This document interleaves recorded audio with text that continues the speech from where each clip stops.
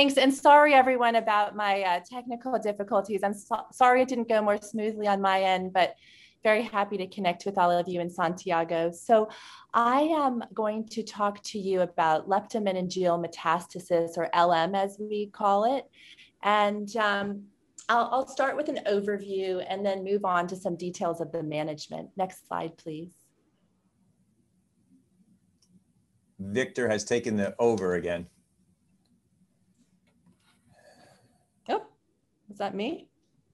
Are you able to move it, Barbara? Okay, so the LM is defined as the metastatic dissemination of systemic cancer to the leptomeninges, as well as to the cerebral spinal fluid in the subarachnoid space.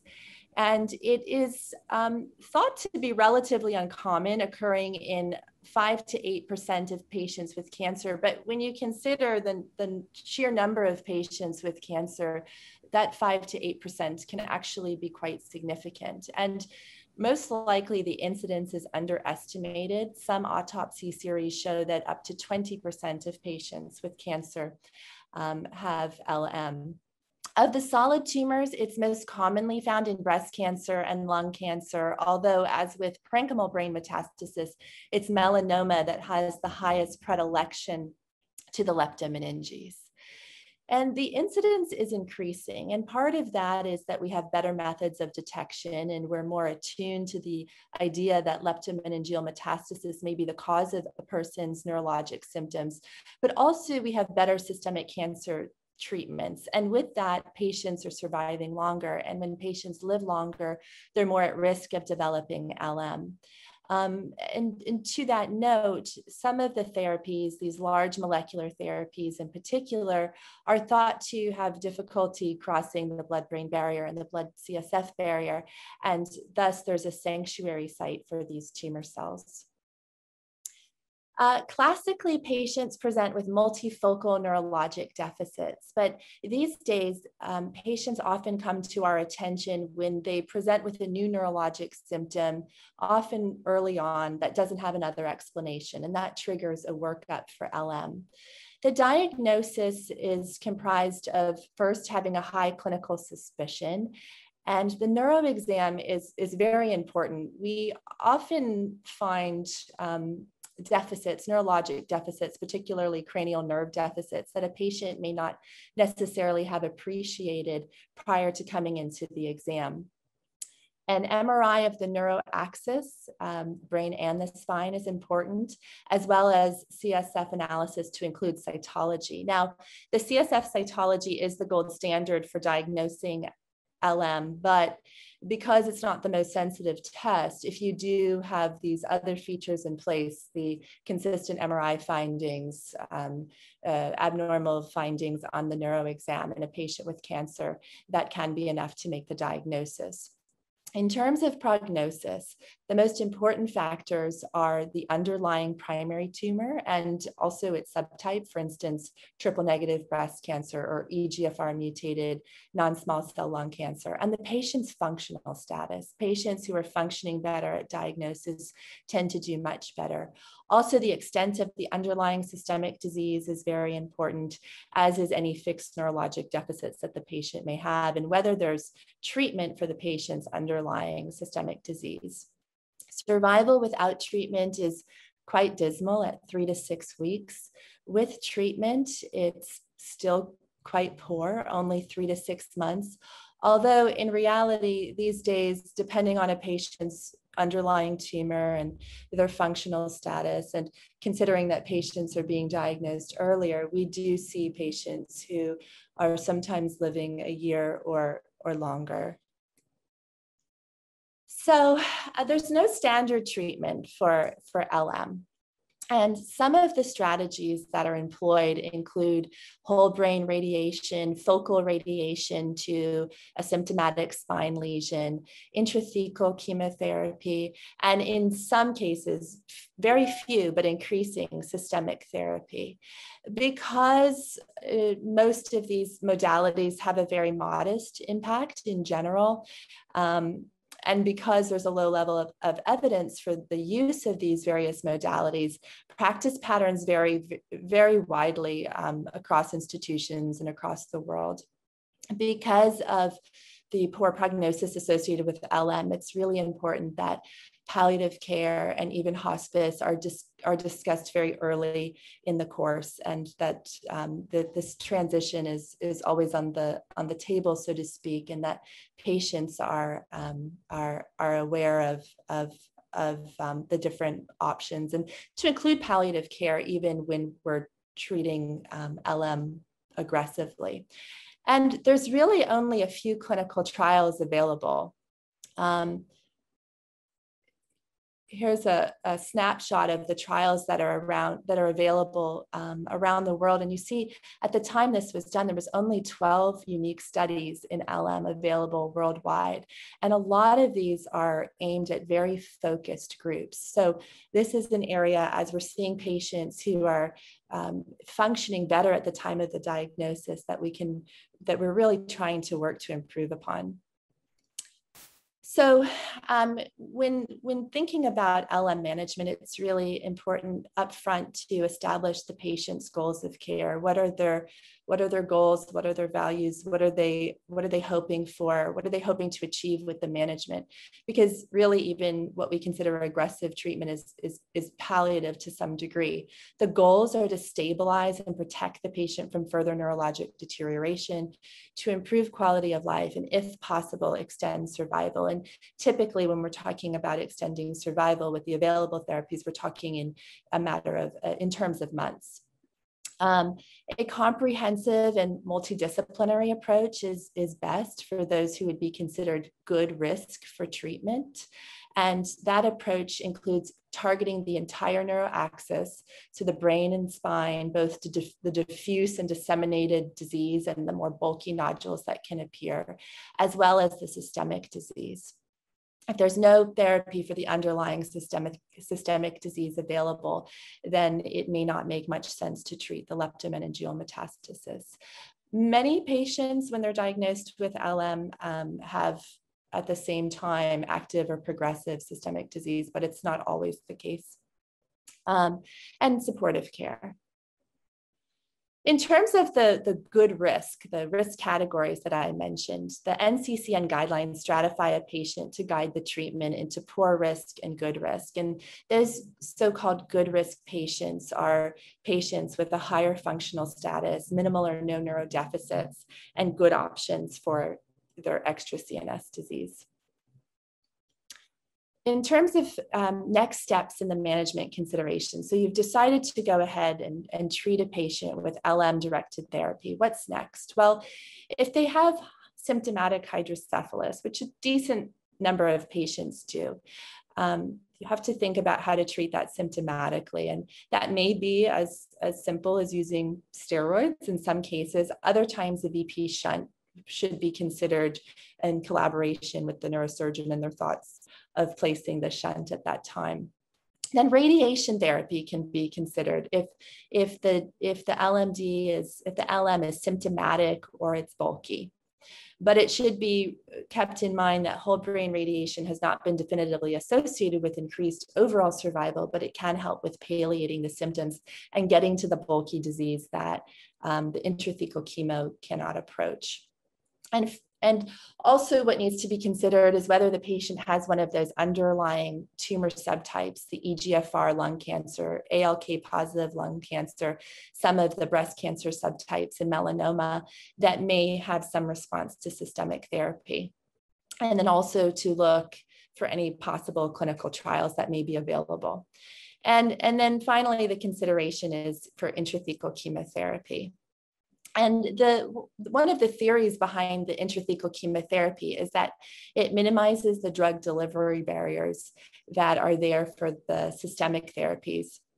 And also in these patients who are often heavily pre-treated, that you can circumvent the systemic side effects as it's given directly into the CSF compartment.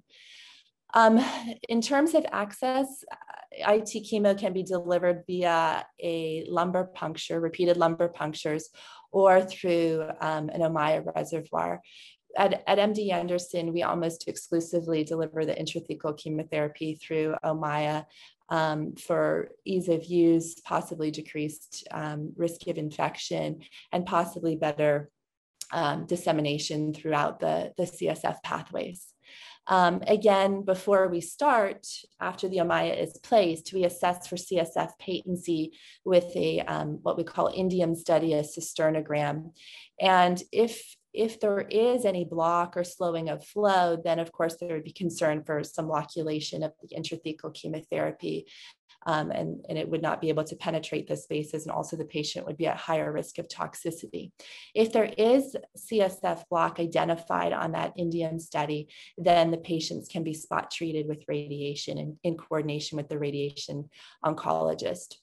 The most commonly used drugs across the world for intrathecal chemotherapy are methotrexate and cytarabine, also known as RSC. There is a couple of other drugs that were used. One isn't used very often anymore, and the other drug is no longer on the market. That was a longer acting form of cytarabine. But there are very few studies. There's only about 5 randomized studies comparing the efficacy of these drugs. So again, there's very little data. There's a low level of evidence for the use of intrathecal chemo. And there's a lot of unknowns, including the optimal duration of therapy and the dosing regimen in terms of timing. So in terms of complications, the most common complications of intrathecal chemotherapy that patients may experience is an acute aseptic or chemical meningitis, which when it happens typically occurs within a few hours of treatment. Some patients do develop a bacterial meningitis, but those numbers are in good hands, quite small, quite low. In our series of about 130 patients, I believe there was 3 Ommaya-associated infections, and those were treated with antibiotics and or removal of the Ommaya reservoir. And then there are some mechanical issues that can occur, leukoencephalopathy, particularly with methotrexate when it's used with radiation, and myelopathy. So at MD Anderson, our drug of choice is actually intrathecal topotecan, which is a topoisomerase inhibitor. And this drug is used based on a phase 2 study that was published, that was led by Dr. Groves here about, I guess in 2008, so about 13 years ago now.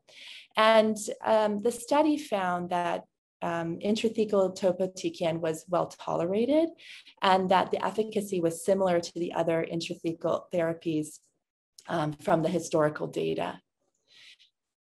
So we went on to update this data retrospectively in the interval from when that study was published until 2018.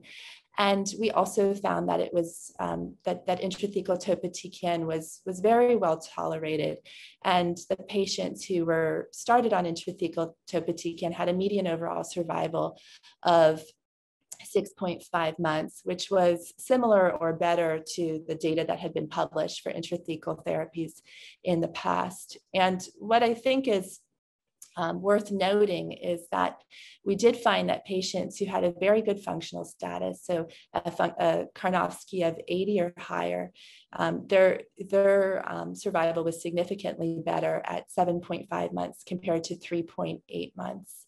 And so all in all, this data supported our continued use of intrathecal topotecan.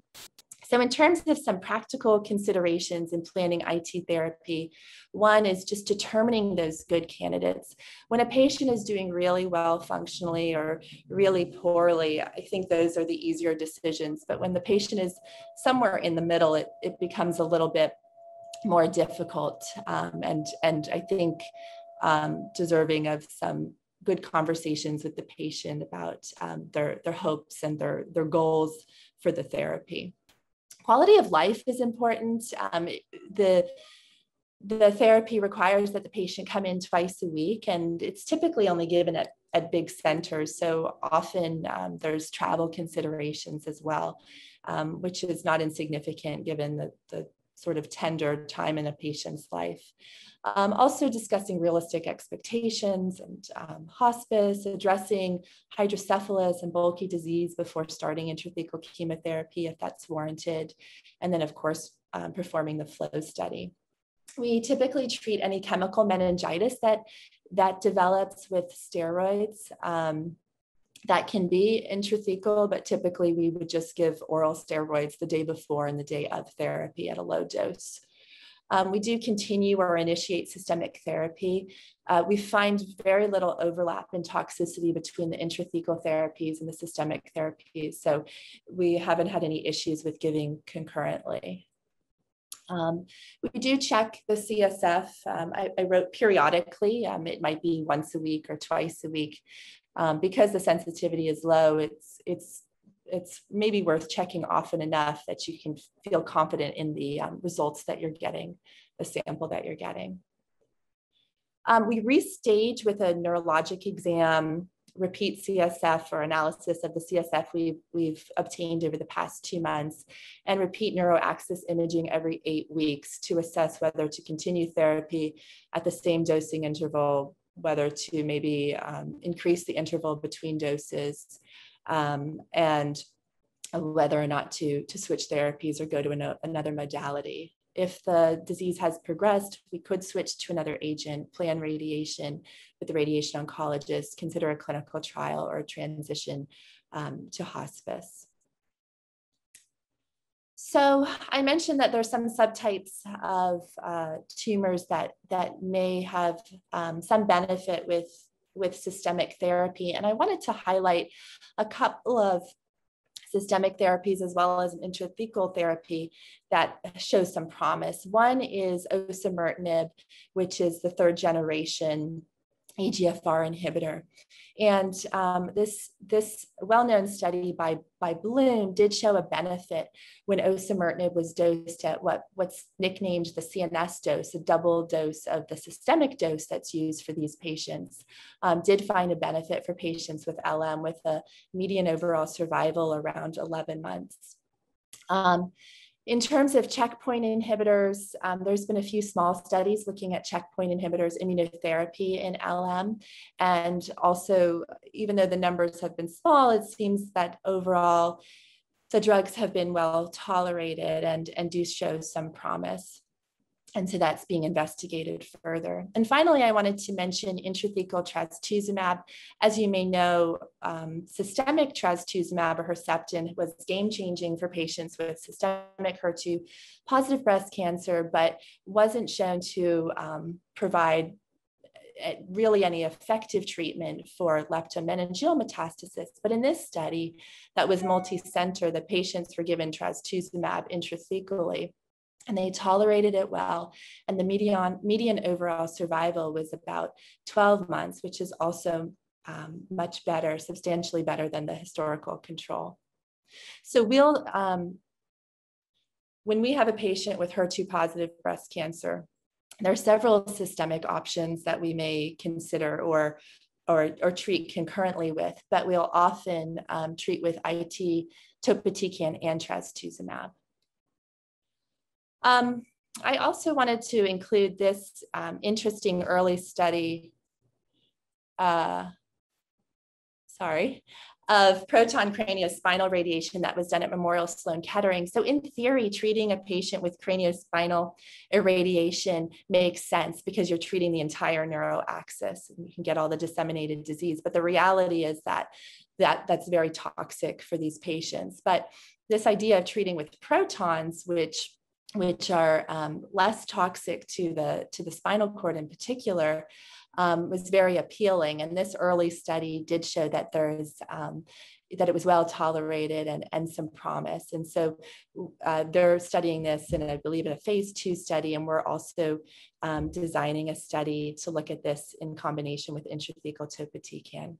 Response assessment has been a bit of a barrier to comparing trials, as the few trials that are out there in LM have used different measures of response. There's a RANO group, the RANO LM group, that is working to standardize the response assessment using this composite that many neurologists will use, but in a standardized way, looking at clinical evaluation, neuroaxis imaging, and CSF cytology, keeping in mind that response and survival may be independent of cytologic improvement and sometimes imaging improvement. Sometimes patients deteriorate with negative cytology, and the reverse can be true as well.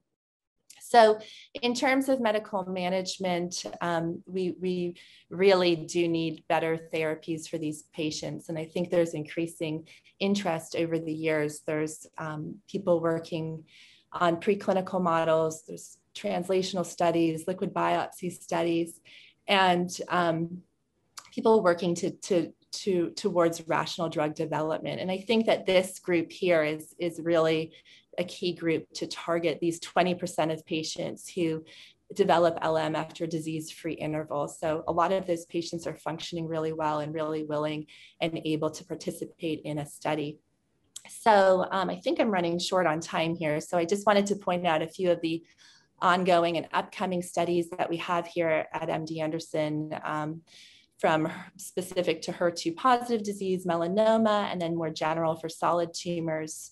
This is a schema for our tucatinib study, which is a HER2 oral drug that has shown some benefit for patients with brain mets and is now FDA approved, and we're looking at it in LM. This is a study that's not for patients diagnosed with LM, but I think, as was mentioned in previous talks, is looking at pre versus post-op SRS for brain mets and the 1-year LMD free rate. Here's another study that's opening up with a radio-labeled monoclonal antibody, other studies around the country. And that's it. Just to summarize, LMD is really not that uncommon. The incidence is increasing. It is associated with a lot of morbidity and short survival, treatments limited, but with increased awareness and new advances, I hope that we'll have better options for the patients soon. Thank you.